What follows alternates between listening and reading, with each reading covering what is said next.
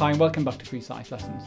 By the end of this two-part video, you should be able to describe how to test for the presence of starch, protein, lipids, reducing sugars, and non-reducing sugars.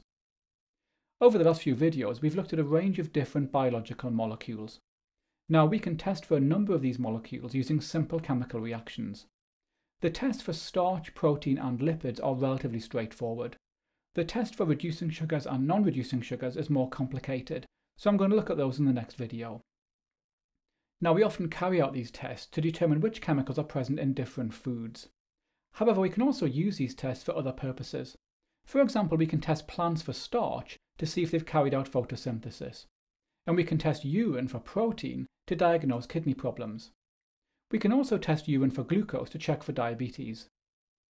In this video, we're going to assume that you're testing different foods.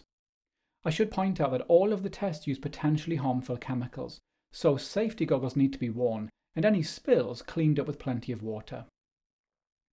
Okay, in the first stage, we have to grind our food with a small amount of distilled water in a mortar and pestle. Once we've turned the food into a paste, we then add more distilled water and we stir the mixture.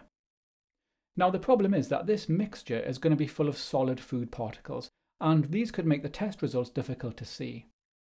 So in the next stage, we need to filter our mixture to remove these solid food particles. We carry out our test on the filtrate, in other words the food solution which passes through the filter. Coming up, we look at the three chemical tests. Okay, so we're going to start by testing for starch. First, we place 3 cm cubed of our food solution into a test tube.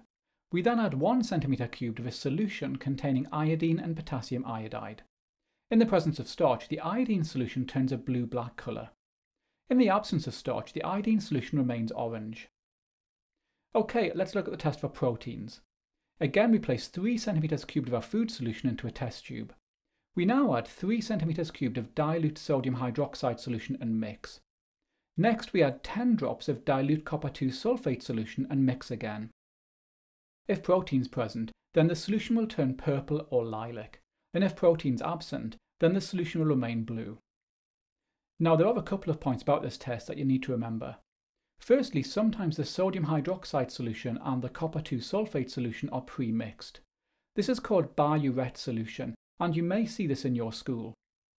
Secondly, this test actually detects peptide bonds, so you get a positive result with proteins, as these contain peptide bonds. However, a solution of amino acids would give a negative result, as this would not contain peptide bonds. Okay, the final test is for lipids. Now there is one key point about the test for lipids. In this test, our food mixture must not be filtered, and that's because lipids can stick to filter paper. So in this case, we can leave the food mixture for a while to allow the particles to settle. Okay, so first we add 3 cm cubed of our food solution to a test tube. We then add 3 cm cubed of ethanol and 3 cm cubed of water. We now shake the solution. If lipids are present, then a white cloudy emulsion will form. If the solution stays clear, then lipids are not present. Now one thing you need to bear in mind is that ethanol is highly flammable, so this experiment must not be carried out near any flames. In the next video, we look at how to test for reducing sugars and for non-reducing sugars.